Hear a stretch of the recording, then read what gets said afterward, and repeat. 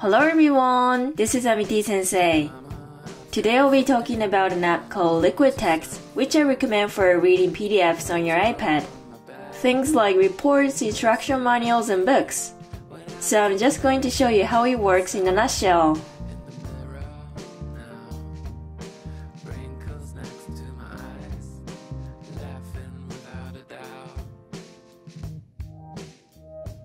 First off, you have to load PDFs into Liquid Text before you can read them. To do that, we press the Open File button at the top left. This allows you to see all of your files. We will pick a PDF file from here. You need to have your PDFs in your iCloud Drive, Google Drive, or OneDrive folders. I have my PDFs in the iCloud Drive, so that's what I will choose. Here we have an instruction manual for the SONY Alpha, so I'll use this to explain Liquid Text. Once you open your PDF, you'll see all the pages lined up vertically like this. You can scroll through the pages quickly with a slider on the left.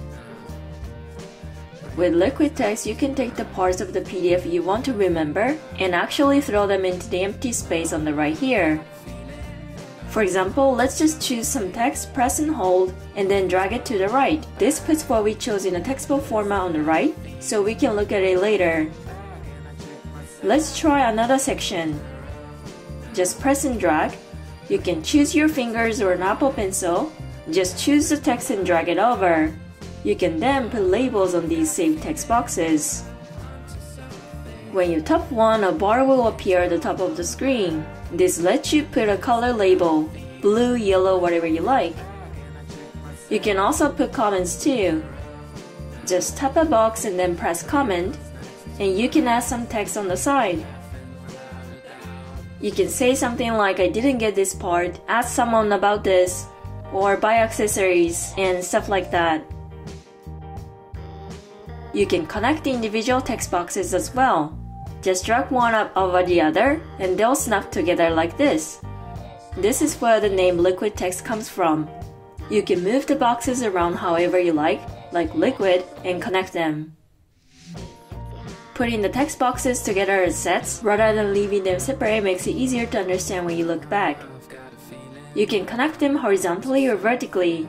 It's pretty useful to keep related notes together. When you want to jump to the part in the text box, there is an arrow or triangle button on the side. Press it and the PDF will skip to that part. This is super helpful. Even if you take the parts out, just by pressing the button on the side, the PDF will scroll between different parts. You can use this to jump between only the parts you want to see, so it's great not just for instruction manuals, but for reports and any long PDF files. In the PDF on the left side, you can shrink any parts you're not interested in by pinching in with two fingers. It just hides those parts for you and shows only the parts you've highlighted. Scrolling over and over through a long document is kind of a pain, so this pinching feature really comes in handy.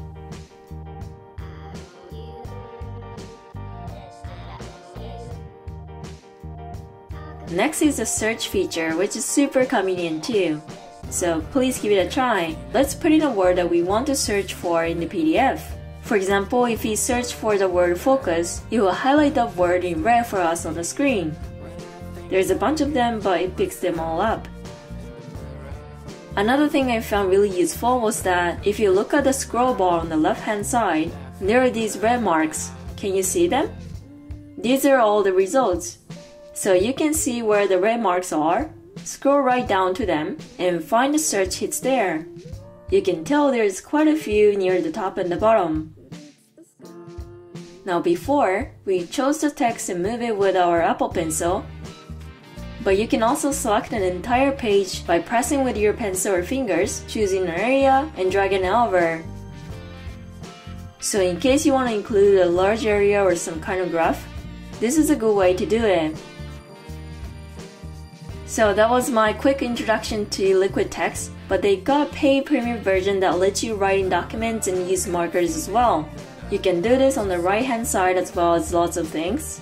So if you're thinking about using Liquid Text a lot, consider the paid version. That said, the free version is still really useful, so go ahead and download and give it a try. And so that's liquid text in a nutshell.